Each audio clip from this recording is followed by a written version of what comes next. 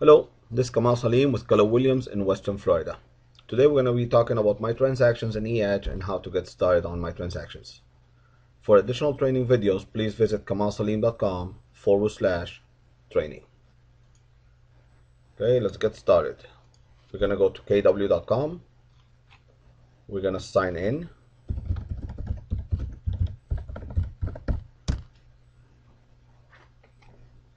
This should take us to the KW environment, the KW website. We are keeping all the buttons that KW had with all the trainings and all the features, and they've included Edge under those buttons. These 5 buttons are for Edge, whether it is Edge or Edge Pro. These buttons here are the same. They will be only on the home page. If you do go to marketing or coaching or any other page, these will disappear, but these will always be here. Okay, now if you have not signed up for myTransactions yet, this $sign will be grayed out and you will have a blue box here, and that blue box will say start your eTransactions setup. You click on it, it's going to take you a page that says join now. Please do. Now it's going to ask you a few basic questions. Your name, your last name, your email, your zip code. The zip code is for your market center zip code. Be sure to include that zip code because the system is going to search for your market center by that zip code. Okay, it's also going to ask you for a password. It's going to ask for your phone number, include your cell number, and also it's going to ask for your MLS ID. The MLS ID is the number that you use to access your MLS. Simple. Also it's going to ask for your brokerage. That is your market center name.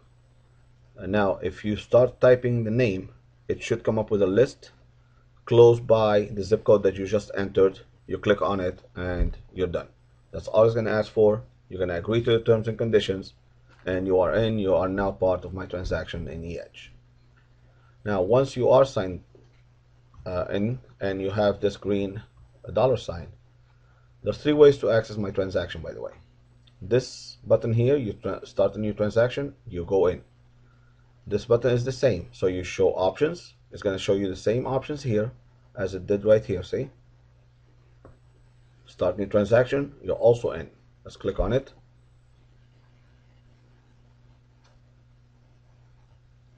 And it's going to take you to myTransaction. Notice that you do have 2 loops to start. A loop, by the way, is a transaction. Loop is a transaction. This company is called .loop. They decide to call a transaction a loop. The third way to go in is if you are on your eEdge dashboard.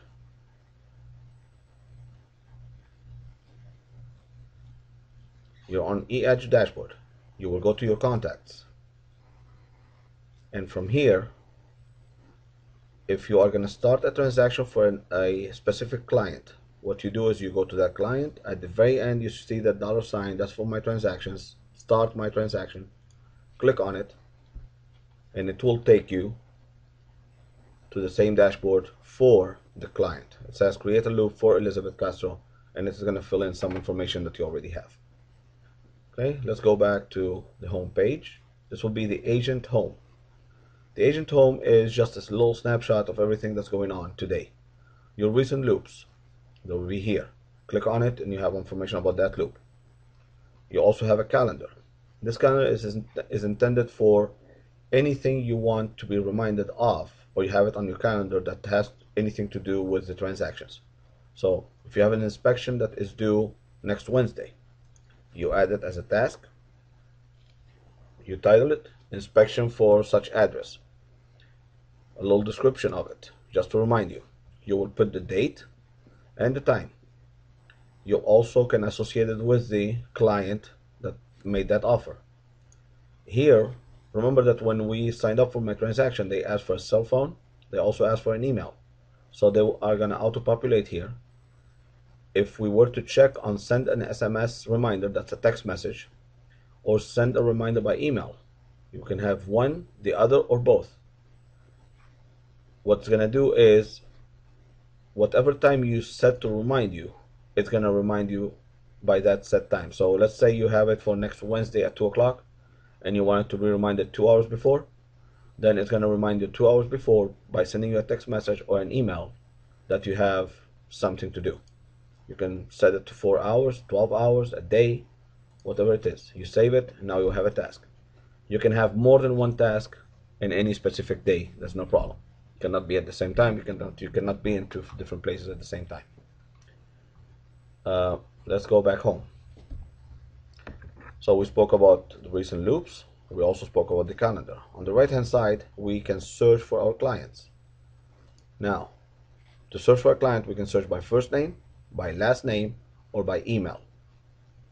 The easiest way would be by email because the email would be unique. You may have more than one client with the same name or the same last name. But if you do, it's going to show you a list of clients that start with that name or the last name, and you choose which one it is, of course. Activity log. The activity log is anything that you have done with a loop or a transaction. You added an addendum. You changed something. The price was changed. Whatever happened with that transaction is going to give you that activity here. This is for all the transactions that you are involved with. But if you do want it for the specific client or the specific address, you go to that client, you look for the transaction, and the activity on that one transaction would be on that page instead of here, which has more than one transaction. So this would be for the home page. Let's go back home, and I want to remind you that this button here that says home is for transactions. So anything under the red line is for my transaction. Anything above that would be for KW. So if we were to go out here or click on home, it's going to take us to my KW home. So stay within under this red line. So this is home. A buying loop. It will show you all the loops that you're involved with. Those are, by the way, buying is for an offer. So these will be all the offers. Listing loops, anything with your listings. Clients. Clients would show you all the clients that you have. Now the transaction does not have a database for your clients. It uses the database in eEdge. Remember, it is part of eEdge, so it uses the same database. So any client that you have in your eEdge contacts, it's going to be here. Okay. Messages, easy enough. Then we have my account. In my account, you're going to be able to reset your password if you want, account info, all the stuff. What we need to do here, which is very important, is my team. If you go to my team, you can you can add your team on this list. Very important to understand about my team is that when you add somebody to your team, you are giving them permission to come in and you look at your transactions. Yet you do not have permission to look at theirs because they have not given you permission. So when you set them up on your team, you are the one who is giving up privacy, but they keep their privacy. So again, you add somebody to your team, they have access to your transactions, you do not have access to theirs. Now, to have access, they have to add you. If you do not want them to look at your transaction because you are the team leader, for example, and you just want to keep your privacy, but you need to look at their transactions, then they need to add you to their team, but you do not add them. If you don't mind everybody looking at everything, you add them, they add you. Okay? If this is not very clear, which is easy enough, but if it's not, you go to the bottom here, you do have support, and you call them, they will explain it very, very easy. Going back home, you're going to find my documents.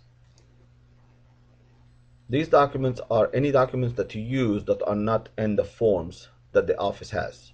The office has uploaded all the forms that you usually find in myTransactions, or my transaction desk or Form Simplicity, for example. These are any personal document that you use all the time as an addendum or whatever document you use.